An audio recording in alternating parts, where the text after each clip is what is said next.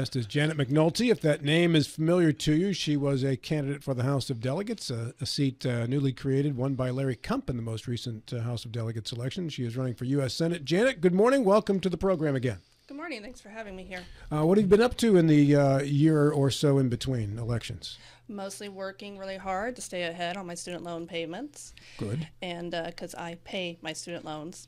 And speaking of writing, I actually write and publish my own books. And I published a book last summer. What was it called? It's called Entombed. It was the last book in a trilogy. Entombed? Entombed. Okay. E-N-T-O-M-B-E. As in buried. Yes. Yeah. And you should have come on the program and talked about your book. I should have, and that was my mistake. But I'm always available. I could always help you sell books. I do it for this guy all the time. I'd Nobody be knew who more he than was. happy to sell more books. Nobody knew who he was before he came on this show. More money means more payments. Yeah, absolutely. And I think you have a tech background too, do you not? Yes, I do have a master's in IT. Right. Yes, So and I sometimes offer IT consultantship to people, and usually free of charge. how do I stop these stupid pop-ups on this computer over here? There's actually an app you can download for that. Oh, yeah? Mm-hmm. Well, maybe after the show you can all tell us all what it is, right? How often is your solution, have you plugged it in? Or have you pushed the little button that Restart turns it. it on? Turn it off, turn it back on again. Yeah. Janet, let's talk about the reasons why you want to run for U.S. Senate. Well, mostly, I am tired of the BS I see in Congress pretty much on a daily basis. If you think about it, it's a bunch of politicians passing late-night bills, like the last time the Senate passed one during the Super Bowl, when everyone's busy, and then they just expect the American people to be happy and pick up the tab. I'm tired of the entrenched political class. I'm not the only one. Most people I talk to are also tired of it. And I think we need a government that has real people in there who work real jobs. We know what it's like to juggle bills and struggle to pay bills and struggle family matters. Frankly, we're supposed to be a government of, for, and by the people, and I don't think we are. U.S. Senate is a pretty expensive seat to try to win. I understand that. How's the fundraising going? I'm self-funded thus far. So that's a difficult one. It is a difficult one. Yeah. I've never shied away from a challenge. So how do you travel the state, get your message across to try to win a statewide election? As of right now, I take whatever free advertising I can get. I'll get on any program that wants to have me. I'll do interviews. And if I am able to drive to an event, then I drive down there. How many events have you attended so far in hyping your campaign? As of right now, none, because there have been none scheduled. But there's a couple in March I'm looking for or hoping to do, and I'm going to see if I can work it into my schedule. Have you traveled the state much to promote your campaign to this point? To this point, no, unfortunately, because I am working a full-time job. And the primary is in May. Yes, May 14th. So you've got some driving to do. I got some driving to do, but I have a car Yeah, that likes to drive. Is anybody helping you with your campaign right now? No. So this is you all This along. is me and all me. It's frankly me putting my money where my mouth is. So this is completely grassroots, as in Janet McNulty. Yeah, pretty much. Yeah, okay. But I do have contact information on my website, so people are more than welcome to contact me if they have questions. And what is that website? The website is McNultyWV.com. Scroll to the bottom. You will have an email address listed. Feel free to contact me at any time. I try to respond within 2 to 3 business days as quickly as I can. All right, now you can't just be against things and against people. You got to be for something. What are you for? That is true. Term limits. Congressional term limits. What would they be for Senate? For the Senate, I would say at least 2 terms. 12 years is more than enough time to try and get through whatever you want to get through in the U.S. Senate. And as for the House, I'm looking at no more than 3 terms in the House of Representatives in anyone's lifetime. Well, why give 12 years to the Senate and only 6 years to the House? A lot of people move from the House to the Senate and vice versa. So honestly, if you served in both chambers of Congress, 6 plus 12, that's 20 years in Congress. But that's a loss of a lot of institutional knowledge, especially on the House side. I'm a big proponent of term limits, but 6 years, that's one senatorial term equivalent for members of the House. That's you learn where the bathrooms are in the first term, right? And then it seems to me it feels like an awfully short period of time. It may feel like an awfully short period of time, but are you really much more effective if you stay there longer? I mean, we have had people in our Congress for 20, 30, 40 years. Yep. Okay, so let's put some meat on the bones here.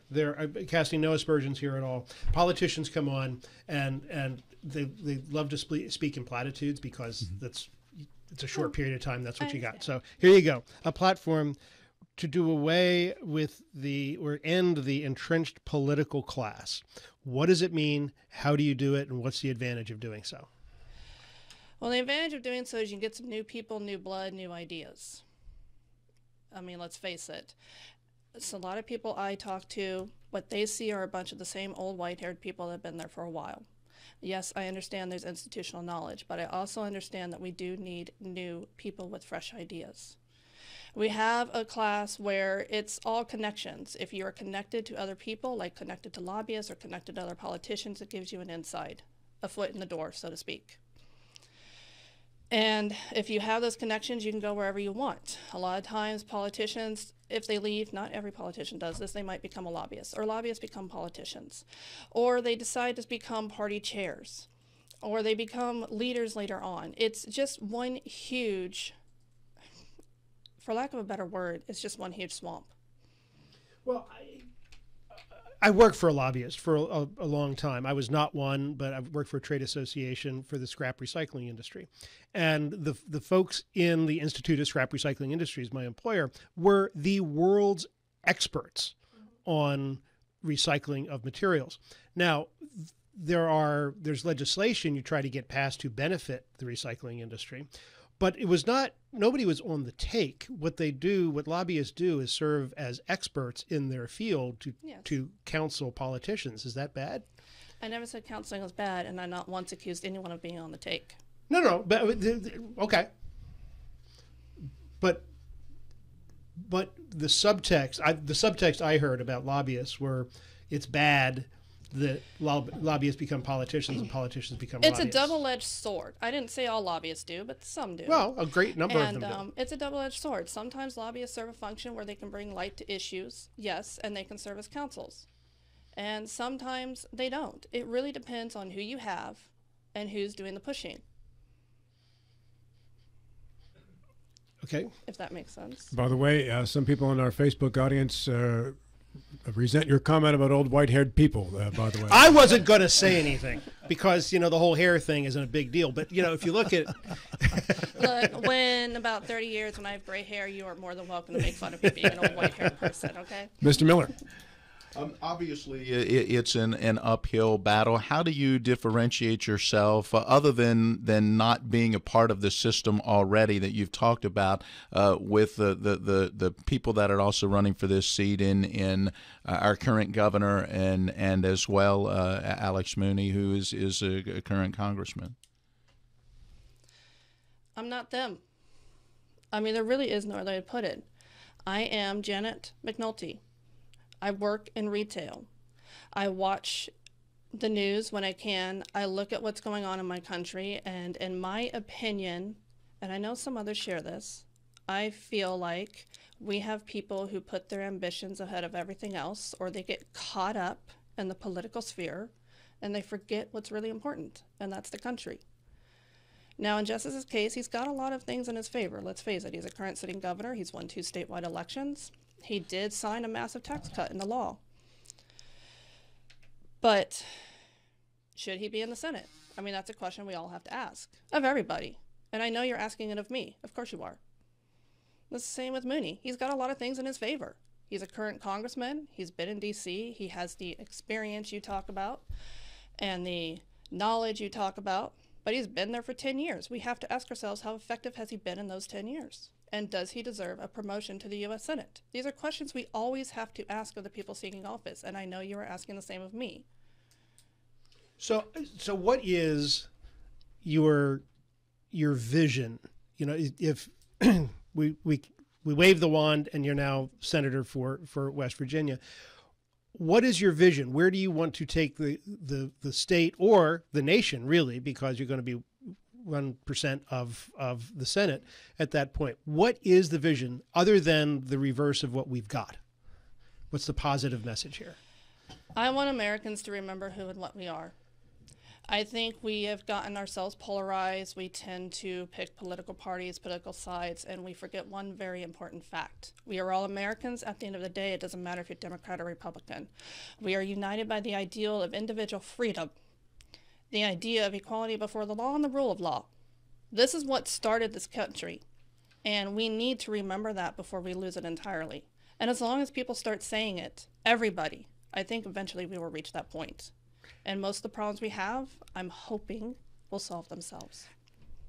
And what string do you pull to make that happen? Where does it start? Because I think if we got 1,000 people in the room, you get 1,000 people to agree that America is too polarized, and 500 would think that the other folks are idiots, right? Oh, yeah. And so somebody has to start the knitting process to bring this together. If you win, you have the position and the bully pulpit to make that happen. How? One person at a time. You just talk to people. I talk to them every day in my everyday life or when I just go out shopping. You listen to them, you listen to their concerns, you treat them with respect. In return, they will treat you with respect. And I'm hoping that at some point they will realize that we have more in common than we do differences. Yes, I know, you put two people in a room and you can easily start a fight. It's not that hard. It is a lot harder to get people to see eye to eye on things. It starts with one person at a time, with each and every one of us agreeing that we are going to try to find something in common rather than automatically calling someone an idiot just because we have a disagreement. Janet McNulty is our guest, candidate for U.S. Senate. A couple of years ago, ran for the newly created 94th House seat. Election ultimately won by Larry Kump. So you touched on this a bit, Janet, but let's get into a little bit more. Are you the type of politician where it's all or nothing, or are you a compromiser? As much as you love to be an all or nothing, there's a time and a place when you have to compromise and a time and a place when you don't. It really depends on the issue at hand. It depends on the legislation that's up. You can't always be a my way or the highway kind of person. Had you been in the Senate for the recent border bill controversy that went through, where would you have been? The Senate bill that came through gives more money to foreign countries. It doesn't pay much attention to the border itself, so I would not have voted for it. Because America First, though we hear that a lot from a lot of especially Republican candidates, it's not a slogan, it's a promise. And the $100 billion to Ukraine and Israel? No, they've gotten enough money. Ukraine is an independent nation, Israel is an independent nation, and it's time for independent nations to start funding themselves. America needs to look to ourselves, our own problems, and start putting ourselves first. And we see a lot of bills just like this that are coupling multiple things together in order to gain the votes needed to get things passed. Are you in favor of that, or would you rather see things go through on an individual basis? I would rather see them go through on an individual basis. When you start coupling things together, you end up with these 2,300-page behemoths. The Obamacare Act was definitely a very long one. And I think the infrastructure bill that came through, it was a lot of things pieced together because they were trying to get something through. At the end of the day, what you end up with is a massive bill that either no one can read, so we don't know what's in it till after it's passed, and I don't agree with Pelosi that we have to pass the bill to know what's in it. And you end up spending a lot of money and no accounting as to where that money goes. Individual bills, that's really how it should be. Each item, each subject should be debated, be considered in full. The Ukraine and Israel votes are fascinating to me on several different levels here. So Putin has already made the statement that in his lifetime, the greatest tragedy was the dissolution of the Soviet Union, and it is his stated goal to reassemble the Soviet Union that he knew as a happy little Vladimir Putin kid, right? And this is what he wants to do, and he's going to do it one country at a time if the rest of the world lets him, much the way Hitler marched through Europe into Africa and into Russia as the rest of the world let him. And I see a similar pattern here. Do you think it's in the United States' best interest to allow Putin to reestablish the Soviet Union and put the band back together again? Because that's what he wants to do. The big question is Putin really going to succeed? The other question we got to ask ourselves, are we prepared for a war? Because that will happen. Putin has shown no cowardice when it comes to fighting. He is willing to go all in. Is he more vulnerable with a reunified Soviet Union behind him or right now? Because he's not putting the Soviet Union back together again just to be able to hold all the cards and say, look, I got more property. I don't think Putin is vulnerable now at all. Russia has their own manufacturing. They have oil reserves. They are not afraid to use what resources they have. They have strengthened their military, and Russians actually have national pride as a whole. In our country, thanks to Biden, we do not drill for oil or coal. We have weakened ourselves economically. We have weakened ourselves militarily. You have to ask, because this is what's going to happen if we push Putin into a corner. Are we prepared to go all in, and are we prepared to fight a war? Are you prepared for Putin to put the Soviet Union back together? Because as a senator, these are the questions you have to ask when you're voting on funding. True. I think we have to ask ourselves, is Putin putting the Soviet Union back together? Is he really putting together a communist nation? Or is he, in his words, just reunifying the Russian people? No, he's a dictator. Oh, I know that. He's ex-KGB. He's putting the whole thing back together so he can have his puppets in place like he does already in a couple of the other satellite nations he's already overrun. True. But will we be safe with another Soviet Union? No. But will we be safe if we declare war or push someone into a war when we are ill-prepared to fight ourselves? No. Well, I think he's already pushed that, don't you think? He's pushing, but trust me, he has not gone as far as he can. And in regards to Israel, so you would pull aid to Israel entirely? I think at this point in time, we need to start considering it. Why? Israel has money. They are not broke. They are able to fund themselves. And we can't keep giving everything we have to another country. We can't continually keep doing that when ours is wide open to an invasion and we can't even afford to pay Social Security or Medicare or even take care of our vets. I mean, let's face it, we're broke as a nation. We are trillions of dollars in debt, $34 trillion of debt. At some point, the bottom is going to fall out and we'll be unable to give the money anyways. So you brought it up. We don't have a whole lot of time left, but let's get to it. The biggest cause of deficit spending in this country is entitlement programs, Social Security, Medicare. It's difficult to address those because as soon as you bring it up, the other side immediately pushes grandma over the cliff in the wheelchair. Yes, I says know. You're trying to push her. I've seen those commercials, trust me. So as a senator, how do you deal with it? How do you fiscally stabilize Social Security and Medicare? Well, Social Security used to be a trust fund. When it was first established by FDR, it was an actual trust fund. The money you put in there, it stayed there. We need to return it to that. It got robbed in the 60s for LBJ's Great Society program and War on Poverty. We need to make Social Security the trust fund again. That means whatever money is taken out of your paycheck and put in the Social Security fund, it has to go into an actual fund that is not touched for anything else but is strictly used for Social Security payments.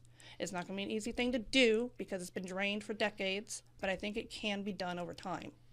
But that in and of itself won't stabilize Social Security because there's not enough people paying in to be able to pay out all the benefits that are promised to the people who are still alive and living longer. This is true, which means the government is going to have to look to make cuts somewhere.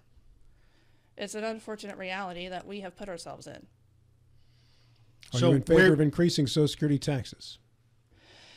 I don't think increasing taxes alone is really going to do anything because you said yourself, not enough people are paying into the system. I think we're just going to have to look at making actual cuts in other places where we spend money.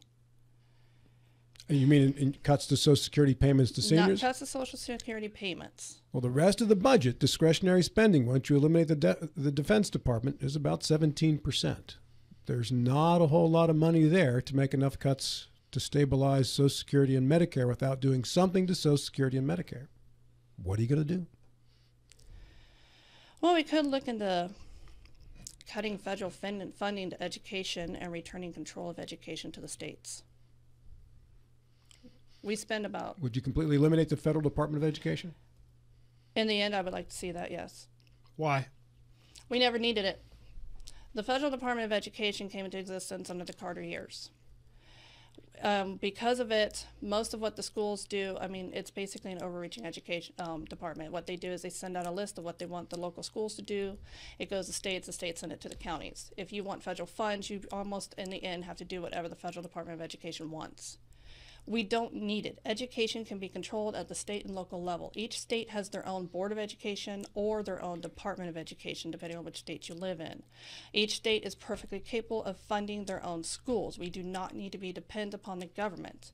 We had a Federal Department of Education once in the 1800s, and they eliminated it within a couple of years because, or a few years, because they concluded that it put too much power in the hands of the federal government, and education, if you want education, is best done at the local level.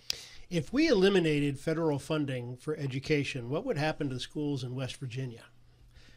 I didn't say eliminate. I said we may have to look into cutting. Schools in West Virginia, you might have to, well, we have the school choice program, the voucher program that was started. We might have to look into privatizing. Make it where the money follows the child. So whatever school parents choose to send their kids to, that's the school that gets the bulk of the money. The money will follow the child. Whatever schools parents believe are failing their children, well, if the money doesn't follow the child, you know, they don't get money because the child's not there, then they will have to find another way to earn money. Janet, on that note, we are just about out of time. 10 seconds. How can people find out more about your campaign? www.mcnultywv.com. McNulty. Yes. All right. Good stuff. Good job. Thank you.